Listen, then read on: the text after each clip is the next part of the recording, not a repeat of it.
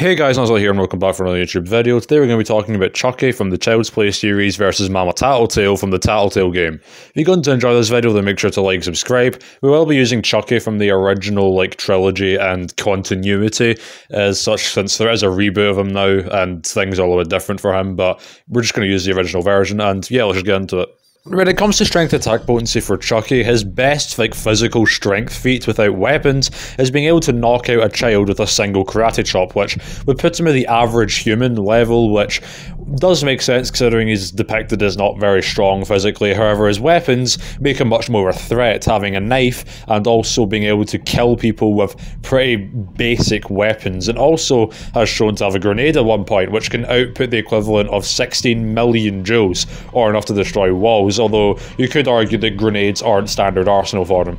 As for Mama Tattletail, she's capable of one-shotting the player who is a child, meaning that unlike Chucky, who can knock out a child with one hit, she can outright kill a child with one hit, and is also implied to be responsible for several deaths among adults as well, which could imply that she's capable of one-shotting adults like she is the child, which would mean that Chucky is physically stronger, or rather, Mama Tattletail is physically stronger than Chucky. However, Chucky's weapons would give him, or at least make him level with Mama Tattletail, with the grenade having him much higher if you grant him access to that.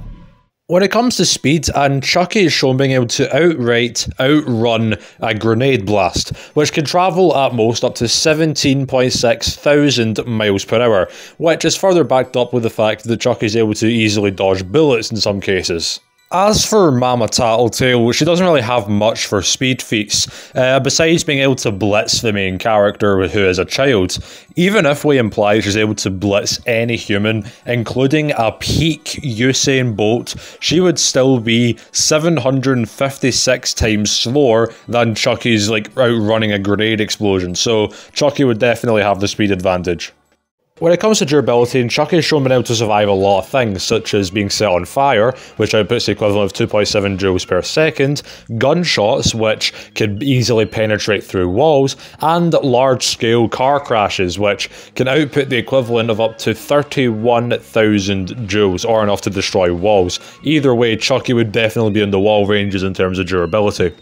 As for Mama Tattletail's durability, and it is a bit weird since technically she doesn't have any durability feats, which means that there's no objective way to say that she's more durable than Chucky.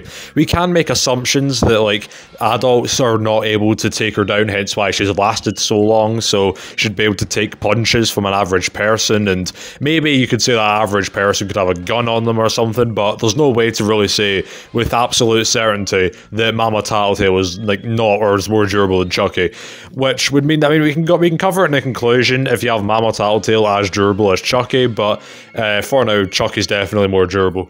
For abilities, weapon and techniques, Chucky has small size and body control, being able to control his headless body after being decapitated. He has inorganic physiology, stealth mastery, weapons mastery, explosion manipulation with his grenade, magic with voodoo dolls, electricity and weather manipulation, being able to summon storm clouds by using his chant.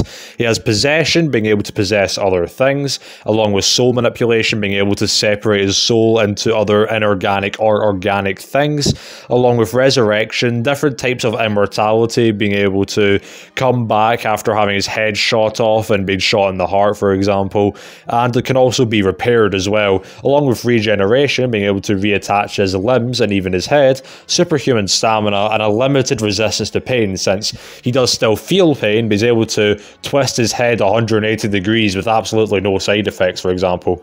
As for Mama Tattletail, like Chucky, she has small size and inorganic physiology, she has natural weaponry with her teeth, stealth mastery, enhanced senses, limited technology manipulation, being able to turn lights off, including a flashlight that's completely unrelated to her, if you even imply that she's able to do so with a house or something. She has teleportation and possible resistance to magic and BFR, having resisted a ritual which is designed to banish her. So I think it's quite clear that Chucky takes all of the, abilities, versatility, and weaponry points. You can argue that Mama Tattletail's teleportation and resistance to magic, or possible resistance to magic, is quite OP, but Chucky outright has better abilities pound for pound, and we can get to the conclusion how their abilities counteract each other. As for weaknesses, and if Chucky does not transfer his soul fast enough, he will be stuck as a doll permanently. His small size and low weight can make it hard for him to effectively fight people much bigger than him. He's prone to arrogance. If his heart is destroyed, he will be quote-unquote killed because he can just come back after that. And his soul transfer ritual can take time and can be interrupted. Meanwhile, for Mama Tattletail, she doesn't really have any notable weaknesses, so that said, Chucky's definitely much more vulnerable than Mama Tattletail due to having just plenty more weaknesses. So overall, who wins the fight? We've gathered from this that Mama Tattletail is physically stronger and is less vulnerable. Meanwhile, Chucky has better speed, better durability, higher attack potency, better abilities, better weaponry, and better versatility. So on paper, Chucky definitely takes it. He's definitely got way more advantages. However, Mama Tattletail does have a few advantages of her own. Firstly, of course, she's physically stronger than Chucky, and also has several abilities that can counter Chucky's. For example, her possible resistance to magic renders Chucky's magic useless. Her limited technology manipulation could interfere with things like Chucky's grenade, for example. Both of them are quite stealthy, and Chucky can lose his weapons, meanwhile Mama Tattletail has natural weapons, for example. And she can avoid the soul transferal with Chucky possessing Mama Tattletail via her teleportation. However, that is where the positives end for Mama Tattletail. Chucky just has higher attack potency with his grenades, and even if you don't count that, they're equal. Even if you do say that Mama Tattletail has equal durability to Chucky, Chucky just out-hacks his Mama Tattletail since and also is just way faster, simply due to the fact that not only is Chucky literally hundreds of times faster than Mama Tattletail, meaning that Mama Tattletail's only opportunity to keep up is through teleportation, which would really translate to combat ability. Mama doesn't really have a way to take down Chucky, as Chucky's regeneration and mortality is just way too busted for Mama Tattletail to really deal with. And Chucky would either eventually just chip away at Mama Tattletail, or would find the time to possess Mama Tattletail due to his insane speed. You could argue that Mama would, or could, play off of Chucky's, arrogance, but there's not really much that's gonna change the fight, since Chucky's general unkillableness is still something that she can't counter. So Chucky would win the fight. If you enjoyed this video, then make sure to like, subscribe, and I'll see you next time.